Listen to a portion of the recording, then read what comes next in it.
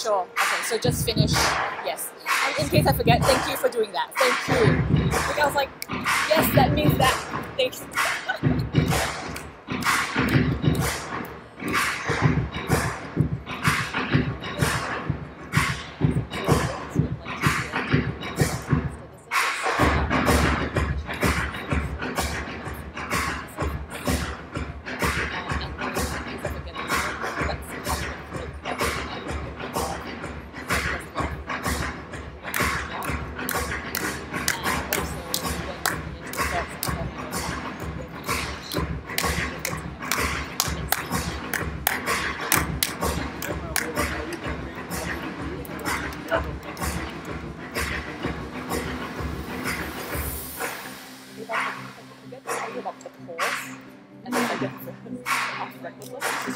I forgot.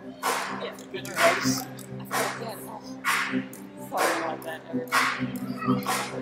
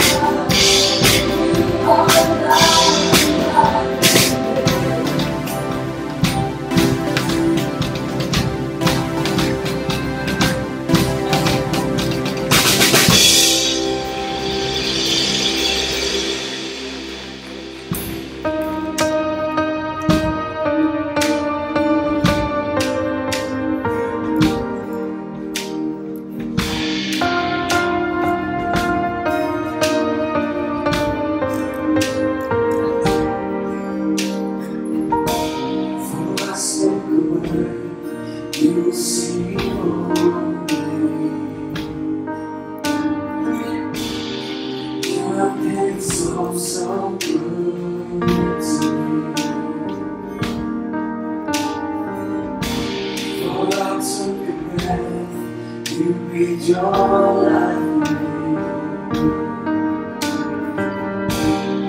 You have been so, so kind to me. Oh, the overwhelming, never-ending, reckless love of God. Oh, it chases me down, fights to run down, keeps alive. I couldn't earn it, I don't deserve it, still you give yourself away. Oh, the overwhelming, never-ending, reckless love of God.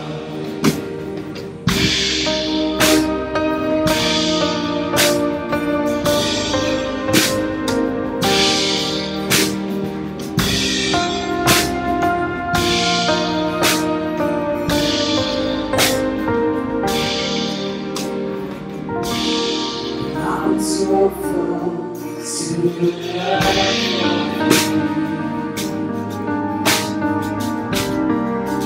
you've been so, so good to me. I love the word you made it all for me. You've been so, so good.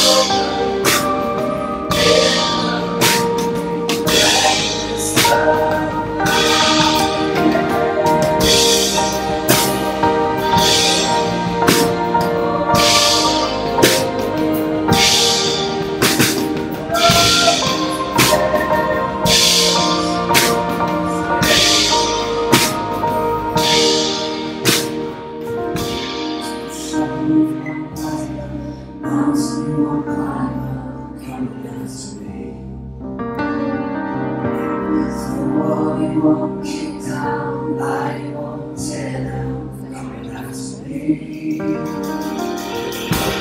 The shadow we won't light up, mountain we won't climb up, coming after me.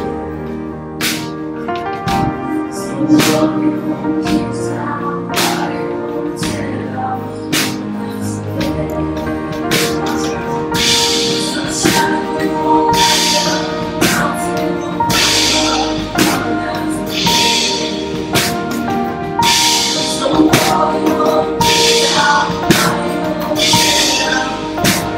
yeah.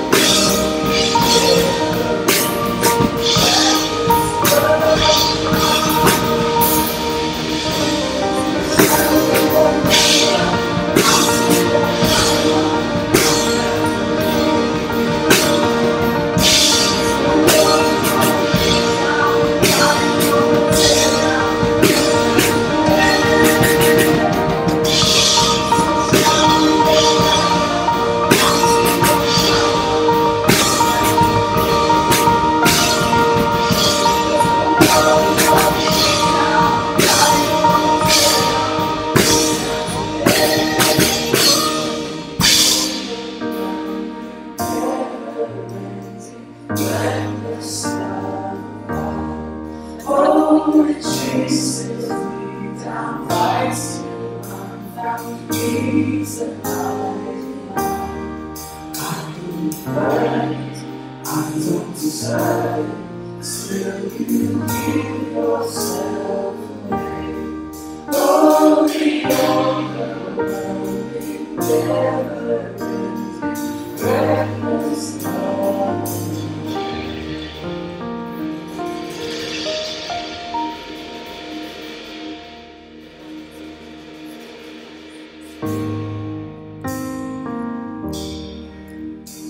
As we stand before you in your presence, God, we want to open ourselves to you. We want to open our hearts towards you, God. We say, come and have your way. Would you come and speak to us, God? Speak into our hearts, our lives, our situations, where we're needing that touch from you, that power that you bring, God. God, we just want to posture ourselves before you to be open, to be ready to hear what you might want to say. Thank you, God. Have my own heart, not just the best of my weakness, brokenness to take these pieces. Give nothing less than my own heart to you. Take my shame, all these regrets, all the things that no one else sees. Take these hands and all that I've done, Lord, wash me away.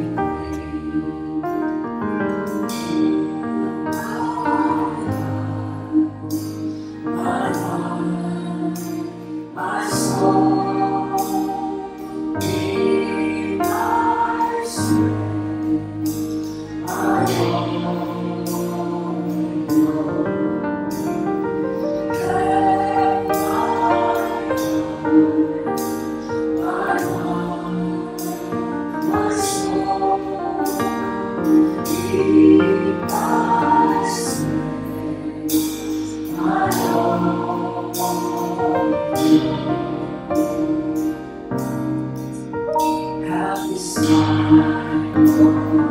thoughts and desires of the seas, glorious face in this world, open to yours in the arms of grace. Be my portion, water and strength, lead me closer to your special behind you. Rest in your love and conceive have my heart, my soul, be my strength, my Lord.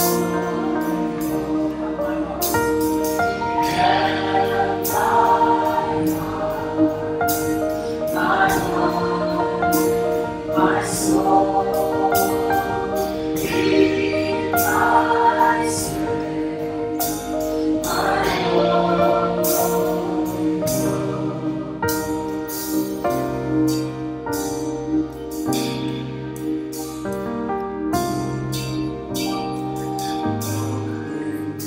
And I can do all things in you, Jesus.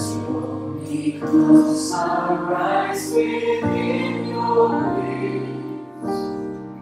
In you, Jesus, roll with me, and I can do all things. In you, Jesus, roll me close our eyes within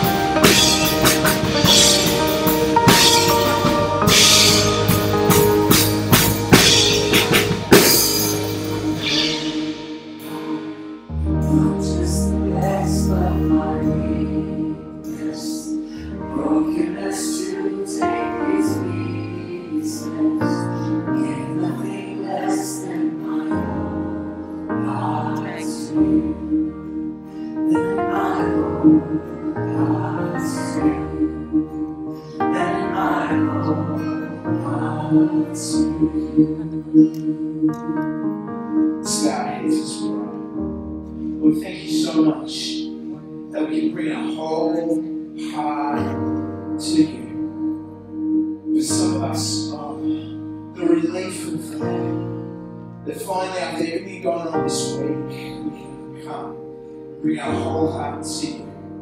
Not just the good things, not just the things that others see. It's for some of us the secret things, the broken things, the things that wear us out. We can come to you and give our whole heart. It's such a relief. Heavenly Father, we can find your grace. We can find your acceptance.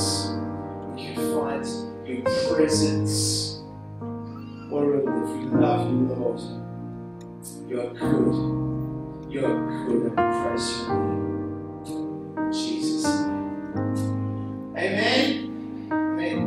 What a week. Oh my goodness. ABC News ratings through the roof. Sky News ratings through the roof. Crisis in our nation's capital. I've got a verse, but I'm going to do it. Do you know what it is? I've got a Bible verse. You want to hear what it is? Excellent. It says this. In every place of worship, I want people to pray with holy hands lifted up to God, free from anger and controversy. We can be those people coming. And in a season where there's so much anger and so much controversy, we can be the people who can lift up our hands in prayer. Pray without anger and without controversy. We can pray in faith. And you Prime Minister Morrison said that faith. Whatever your political convictions, that's an exciting thing. But one thing we know is that he has a complicated job ahead of him in this time in our country, so he needs our prayers. And the government that he leads needs our prayers. The people in Parliament who represent us need our prayers, regardless of where they are in faith or the conviction spectrum. So, if it's okay with you, let's do what the scriptures say and lift up holy hands. That's your hands, because you are a saint if you follow Jesus. If you're not up for that, that's so fine. Let's lift up holy hands in this prayer. Lord, in the name of Jesus, we lift up our hands in prayer. We lift up our hands with faith. We lift up our hands with conviction. And we know, Lord God, that our city and our nation needs you, Lord God. And so we pray for our Prime Minister, Mr. Morrison. We ask that he would be a man of his convictions. We pray that he would, in a very complicated time in his life, in the moment of his leadership, we pray that he would be able to navigate that with faith and conviction. And we pray you would pour out your Holy Spirit on him in the name of Jesus. We pray for wise decisions to be made in our government, Lord God. And we pray that your time for this nation would come in Jesus' name. And everybody said amen. Amen. Would you grab someone here and give them a big hug? Introduce yourself first, maybe. Welcome to the church.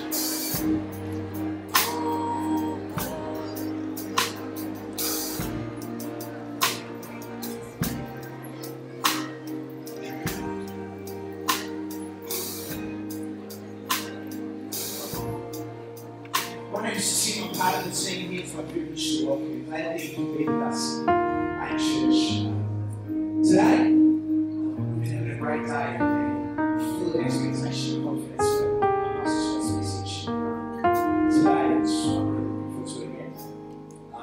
If this is particularly your first time here, we'd really love to welcome you. Particularly, and a great place to just connect with people, maybe answer a few questions, go back across the way. A great place to do that is in a new stage, which is open straight after the service. You go through those central doors, just look back there, there's room. The new stage is open straight after the service. It's a great place to meet people, to ask any questions that you might have. Also, there's a free coffee voucher available to you, redeemable at the cafe, so that can't be a bad idea. So make sure you grab that as you get to the new conversation. The cafe will be open straight after the service, so we'd love to catch up with you there as well. Just one thing I want to let you know about is this weekend is Father's Day, and so we want to celebrate and honour fathers on that day. And I know people have different experiences of fatherhood and fathering, but we really do want to honour our fathers as part of our church family. Next Sunday, we're going to do that in the service, but also more broadly just around the facility, a holiday activities, I'm told a holiday of man things. So I'm a bit scared of man things, but that should be good. And apparently there's a dunking machine. So that should be good. So I don't know, maybe you might want to baptise your father. So just tell him to get in the dunking machine and you can baptise him. Well, you need to because of my words. And you might not to do that. It's actually a really good opportunity to invite family and friends to churches, to families, fathers, over this weekend, this weekend. Sometimes they're actually the easiest opportunities to invite friends, so you might want to do that for this week. So that's it, all our services, both Saturday and Sunday this weekend. Okay, it is time, as we do this regularly in our church family, we're going to dedicate some of the kids. So I would like to invite up particularly Kevin, Sullivan, Leanna, and Grace as well, and their families and parents. So if you would like to come up, those families, cross what you can do on board, or too loud, grab the applause. Come on. I'll get this out of your way. Come right along. Don't be.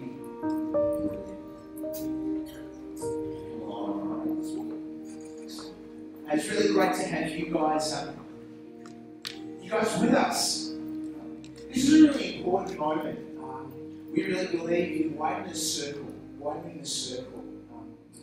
in our church community. It's said that it takes a village to raise a child. It takes a village to do life. And I know it takes a village to raise children.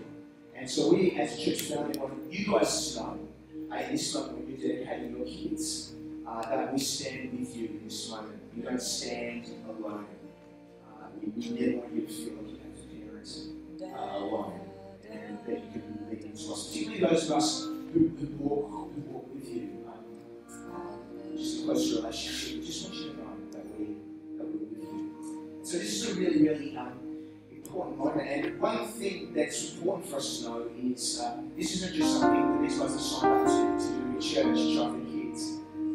This is a moment that they've been preparing for. They've been through a process with our generation of staff and team.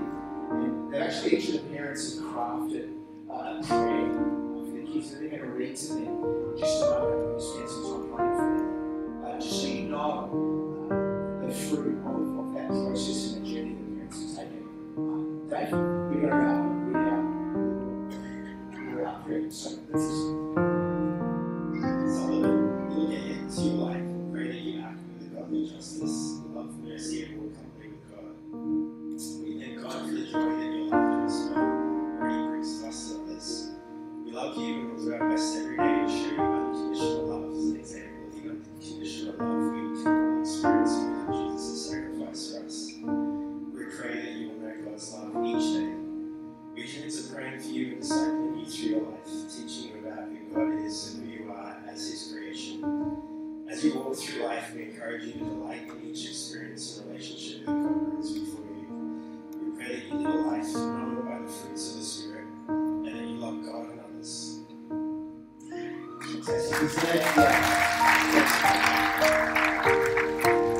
before we pray, I've got some questions for you. The first one is this. Do you acknowledge that your child is a gift from God? You as best as you are able and with God's grace, we endeavour to raise them towards a faith in Jesus Christ. And just thirdly, will you, by God's grace and as best as you are able, live to provide an example for their life and faith. God bless you. We're going to pray. We're going to pray with these that invite some special friends to pray with them. So what you might like to do just as we spend quiet and just to strategic invite to pray for all of these kids and just pray that God release His grace, His mercy, and grace of the Holy Spirit upon His guys. And then I'll wrap up and pray just a few minutes.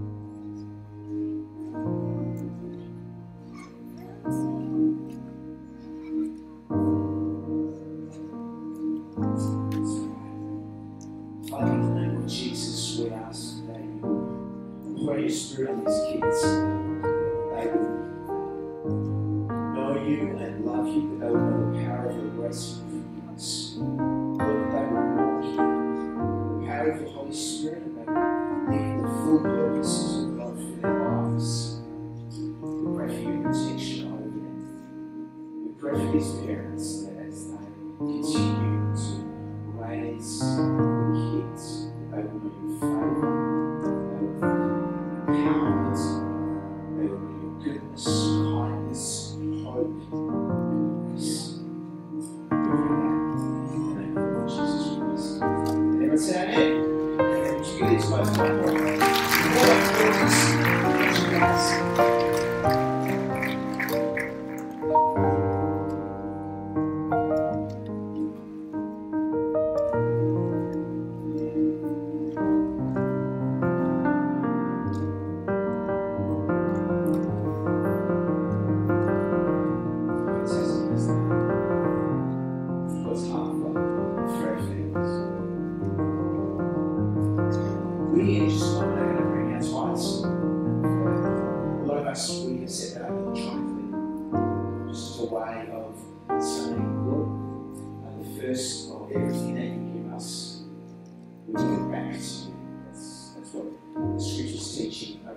Is right from Genesis all the way through to the New Testament.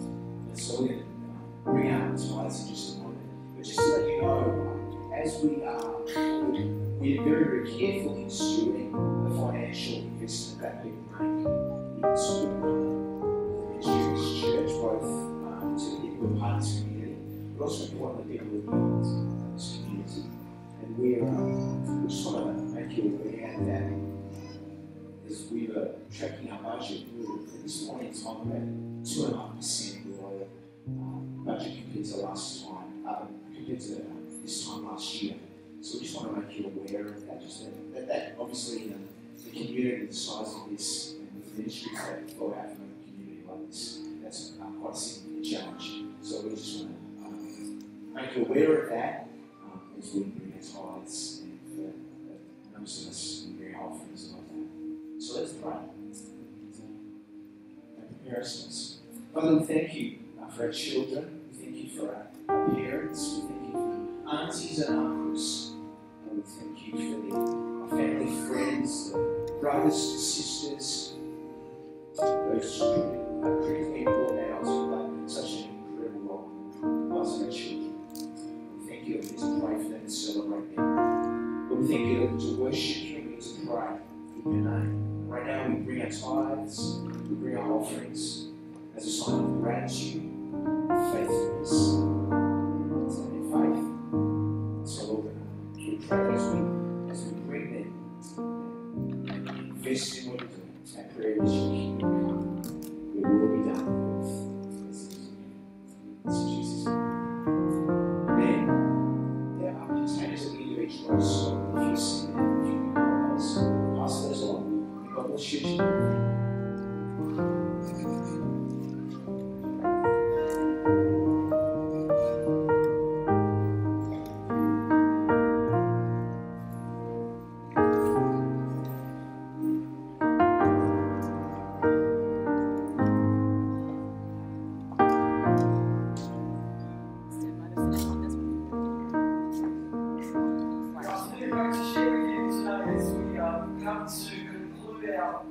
Series in 1 Peter in the midst, and let's open ourselves up afresh to what God, through His Holy Spirit,